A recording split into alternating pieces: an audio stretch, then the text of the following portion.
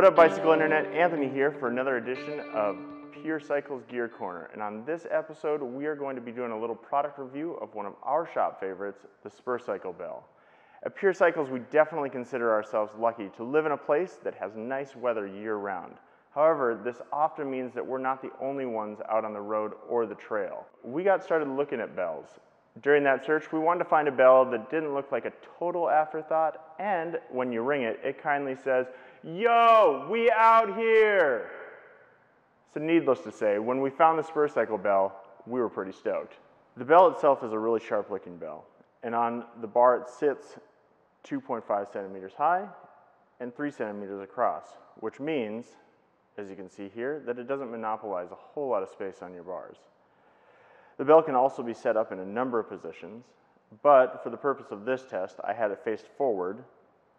So when I rang it, the decibel meter app on my phone consistently registered 88 to 100 decibels.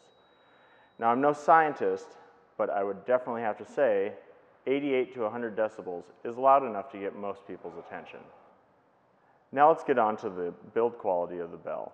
I'll be the first to admit that I've always been a little skeptical of the fashion-forward bell, especially with regards to their longevity. But so far, I've been pretty impressed with Spurcycle overall. They have a well-thought-out construction, and after about 6 months of consistent use, I haven't seen any real degradation in the performance.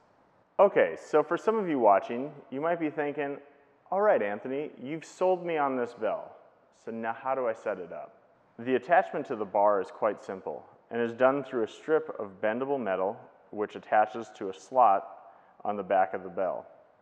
Once that is done, you can take a 2.5 millimeter Allen wrench and tighten the bolt from the front.